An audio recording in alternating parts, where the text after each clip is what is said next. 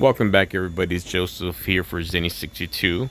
So, with some interesting news coming out of Oakland, California, is that Oakland Zoo is becoming one of the first zoos in the country to get some notoriety for vaccinating their animals with a COVID-19 vaccine distributed by Zoetis.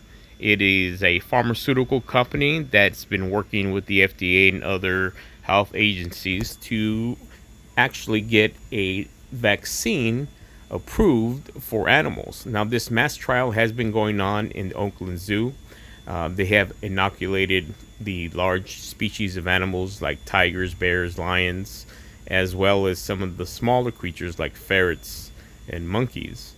Now, this inoculation will continue throughout this summer as well as the year. And it is very important because what they're finding is a lot of animals not necessarily are dispersing that transmission of COVID to humans, but humans to animals. And obviously this is taking place mainly in zoos because of the having the animals in captivity and having the zoos interact, the staff of the zoos interact with these animals. So Oakland leading the pack, being innovative, presenting an opportunity to be the first in the country to inoculate their animals. And Zoetis is key in wanting to do this, so they have donated many of the vaccine shots to Oakland to continue this trial.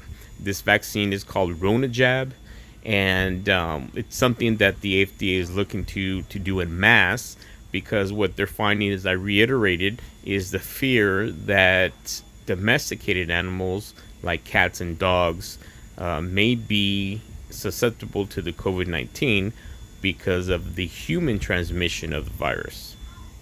So keep it here on Zenny62. Don't forget to like and subscribe, and we'll catch you next time.